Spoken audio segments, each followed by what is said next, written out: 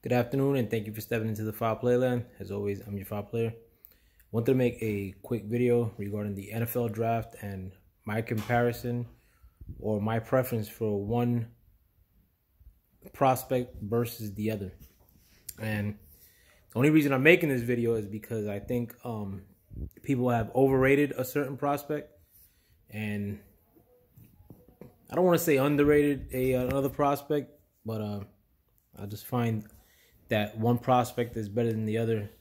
And I think one may get first round consideration, but I know for sure that the prospect that I don't think is as good in Javon Kinlaw deserves that first round consideration. But I'll get into the logistics of it. Javon Kinlaw, as everybody knows, South Carolina defensive tackle. I think he's 6'5". Probably weighs like 330 as of the combine, or a hair under 330. Ross Blacklock, same position out of TCU. He has played against lesser competition. I mean, you're talking about playing against Texas, which Texas had a good team this year. Like, even though they didn't end up well ranked, but they had a good team coming out the gate this year. They played Purdue. Purdue had an okay team. But South Carolina plays way better competition. But having said all that, Ross Blacklock with the TCU defensive tackle, he weighs about 290, a little bit over 290 in the combine, and he's 6'3". Kinlaw, a lot of people have him going as high as like I've seen some drafts that had him going ahead of the Jets, which I'm very in tune with the Jets draft news. As you all know, I like the Jets and I like the Giants. But most people have him at that 13 threshold, right after Derrick Brown, as far as a team needing a defensive tackle, like the Lions, or if they were to trade down. But I don't see it. I mean, and it's not like I'd be drooling over Blacklock, but I just think that Blacklock is the superior prospect. What I also will say too is that because I want to do this video about another prospect that I think is getting overdue, is getting not overdue but overvalued, is that 1 second, let me turn off this alarm. Is that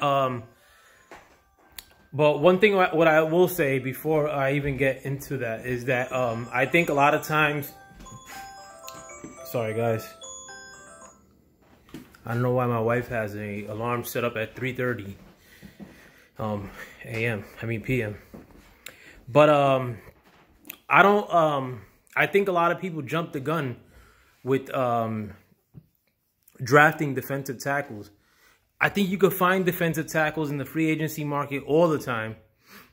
I.e. like Snacks Harrison.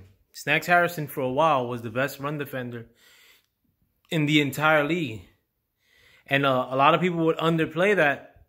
But you don't usually get a lot of sack production from your defensive tackles anyhow. You know, you're getting like 3 sacks out of your defensive tackles per year, and that's like on average. Some good defensive tackles will give you 3 sacks in a year. But you usually want that run defense, or are going to get that run defense from that defensive tackle. And if you would have signed a Snacks Harrison, who at the point where he did sign was the best run defender in the entire league probably, he's probably getting like $8 million. So you could go into free agency and get a good to serviceable or really a good or really good defensive tackle and not have to break the bank for it.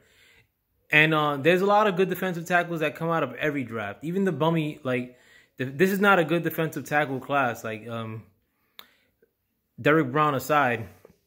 But I just think that a lot of people, like, I personally, if I were a GM, I would be very hard-pressed to draft a defensive tackle at in the first round, even if it's low first round. In most cases. Now, like, there are exceptions, like in Aaron Donald. I mean, like, I knew he was gonna give you some sort of push in that back end of the pocket. You know, of course, I would take Aaron Donald especially if I needed a defensive tackle. But if I were picking like 11 or 12, I would pick him above that if I needed a defensive tackle personally. But if I were picking 15 or some shit per se, and he's there, yeah, I'm gonna take him. But would I take Kinlaw? Like, I wouldn't take Kinlaw with the 30th pick if I had the 30th pick, and nor would I take Ross Blacklock with the 30th pick if I had the 30th pick. Like, I just think that you could make that kind of production elsewhere. But I will get into the grim of glory. Kinlaw, even though he is 330 pounds, I've seen Kinlaw get sunned in many games. Kinlaw gets sunned on one-on-ones in many games. There was a Georgia game I was just watching. He was getting beat the whole game. It seemed like he only had like one good play in that game, and it was like a run behind, like a stop right behind the line of scrimmage on a running play. And I mean, like, you know, he's gonna be in on every play, sure, but is that the kind of production you want from a defensive tackle? Like almost getting a sack or holding the point of attack at the line of scrimmage, not getting any sort of push at the line of scrimmage? You know, we could make that, like the Jets made that mistake in drafting Williams out of USC, number 6 overall in a couple years ago. And the Giants made the mistake of trading for that bum. And now paying him $16.5 million. Like, and everybody agrees that he doesn't deserve that kind of money, and that he's not a bust, but he didn't live up to the draft expectation. And I think Kinlaw in a lot of games looks worse than Williams of the Giants and once of the Jets. But I don't think he uses his hands well. I think he plays short after the whistle. I mean, once the play starts, I don't think he takes up a lot of space and plays. I think he plays short. He plays very skinny. He doesn't have as much power as Blacklock, and I think Blacklock has. This is all on Kinlaw, but I don't think he provides you any sort of push in the and crushes pockets.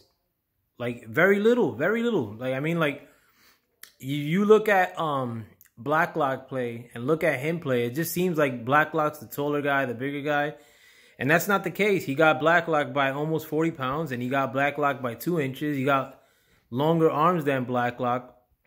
And he'll disappear on a lot of plays. You don't even know where the guy is. He has no impact on a lot of plays. Blacklock at least uses his hands well. I think they should work on his feet once he gets to the next level. But he moves like where he wants to move. He doesn't get moved. That Georgia game I just told you that I watched for with Kinlaw, I mean, like, there were one-on-ones where the guy was getting tossed around. I mean, like, not literally tossed around, but he was providing no push. So, I mean, if it were drafting Blacklock, if I was a defensive tackle needy team, and and it was brought to me to take Kinlaw or Blacklock, I'd go Blacklock all the way. It's not even close. I wouldn't say, for instance, the Jets. If and I know this is not going to happen, but if Kinlaw were there in the second round, I wouldn't take him. I'd pass right over him. I mean, and it's more, I guess it's more me. Like, I mean, like, if you want to think I'm wrong about all this, you go ahead, but it's just that the position doesn't merit that. I mean, and I'm gonna go into this tirade about linebackers too in my next video, and I'm gonna do a comparison, or I'm gonna pick why I think a certain linebacker is better than another linebacker. But I can say the same thing about a lot of linebackers, and I think defensive tackles are worse. I think defensive tackles give you less impact with what the guys you're getting into the NFL. There's not that many good defensive tackles like that that I would break the bank for.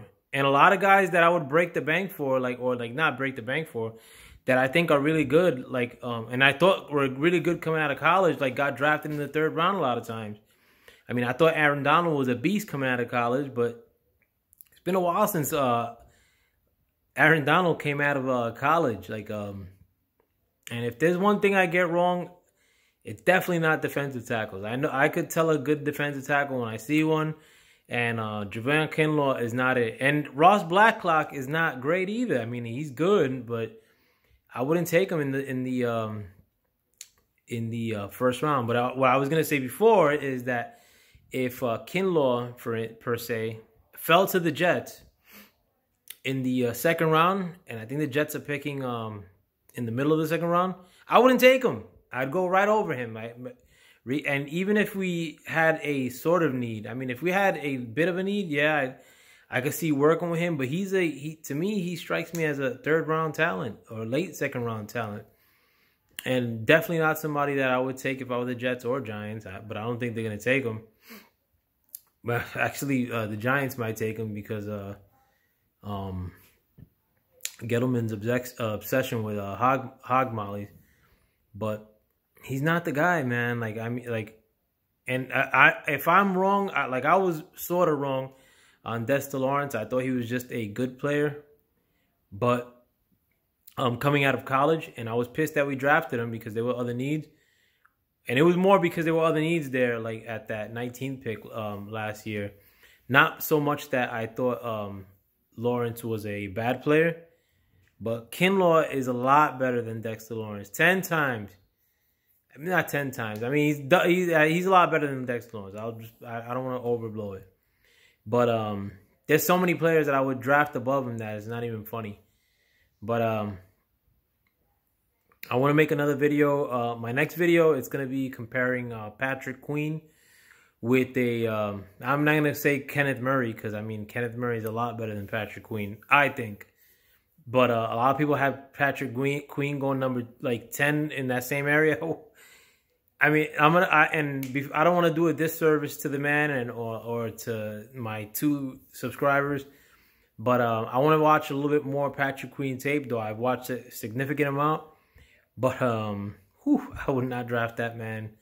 I want to reserve my judgment, man. But right now, he's a late first rounder, and he might be dropping in the foul play land spectrum. He looks like a second rounder thus far. I mean, and it's not that I think Kenneth Murray's the business either, man. But some people overvalue positions come draft time, and linebackers don't have a lot of impact in games. And I tell people this sometimes too. And same thing with defensive tackles, for instance. A lot of people, I say, oh, I don't think this guy is worth it, or if he were to drop to our first round pick, I don't think he's worth it. And then, so for instance, linebackers, then they say, oh, what about Luke Kuechly? What if he, and I said, oh, what, this guy is it could be or I say, I don't think linebackers merit monetarily a lot of love that they get sometimes, or draft stock that they get sometimes. And people will say, oh, what if he's the next Luke Kuechly? Yeah, and I always tell people, how many Luke Kuechlys are in the league right now? How many people are comparable to Luke Kuechly? There's not that many dynamo linebackers. And then, you got linebackers that are more boxy, play more against the run and, tear your head off, in the middle of the field. Then there's coverage linebackers. And, there's not too many people that encompass both. And there's not that many people that are, excellent at both in the league right now. And there's a lot of guys, in this draft, I mean, Isaiah Simmons, yeah, he's a beast. And Kenneth Murray looks pretty good. But, as much as I like Kenneth Murray, he's not a make-or-break guy. He's not going to make your team, significantly better year one. And you got a lot of guys in this draft. And look at last year's draft that could impact. Deebo Samuel, dropping down, and, he created a large impact out the gate. And I'll give you another example. When Jalen Smith came out of the draft, for the Dallas linebacker. And this is more a thing about, there's certain positions that are just overvalued. And I'm going to go into this one too about in-the-box safeties and strong safeties. that they're and I think strong safeties have more impact, but it's just that you can't overcompensate or build it like think you're building a team around strong safeties like the Jets are. But so going back to linebackers, Jalen Smith of the Cowboys. I thought Jalen Smith, if he would have not got injured, would have been a strong candidate to be taken #1 overall in his draft a couple years ago. Yes, I thought that draft was trash. I thought that was one of the worst drafts that I ever looked at. But Jalen Smith was a beast, man. Like Jalen Smith played like a strong safety when you needed him to. But for a little guy, he could hit. He had a good nose for the ball, and he still plays that way. But is Jalen Smith the on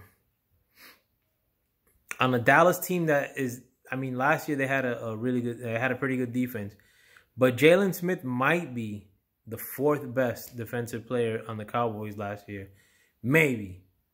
And this is a guy that I would say that was I thought was #1 overall. Like I could have been #1 overall in the draft that he came out in, had he not gotten injured in the bowl game when he played for Notre Dame. But you know, I just think that like it's really hard to have an impact in the defensive tackle spot, or as a strong safety, or as a linebacker. You know, you really got to have like all your bases covered, like, you know, as far as your abilities at those positions. And I think that when you have other needs or like that, you should look elsewhere. You could find those players if you know what you're doing. But I don't want to get too long-winded into that. Like, I want to make other videos regarding the topic, and I don't want to say the same stuff come my next videos. But yeah, let me know what you guys think. I take Blacklock all the way. Better hands, better feet, better movement. Constantly moves, gets behind the pocket, and Kinlaw does none of that, like, in my eyes. So let me know what you guys think. And with that, I'm out. Thank you for stepping into the foul playland. Peace.